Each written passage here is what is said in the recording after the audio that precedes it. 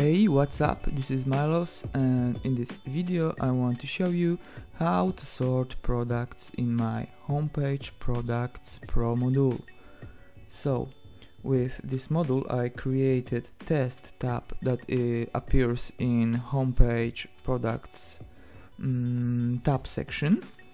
So, I will show you the configuration of this tab.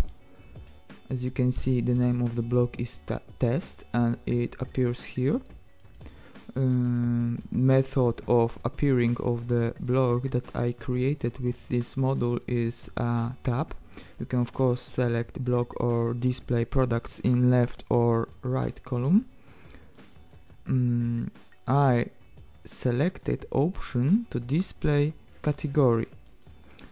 This means that block here will display products from selected category. I selected category 3.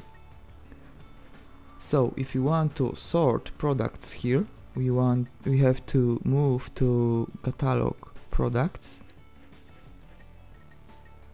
Then we have to filter products by category and select category that we defined in module configuration page.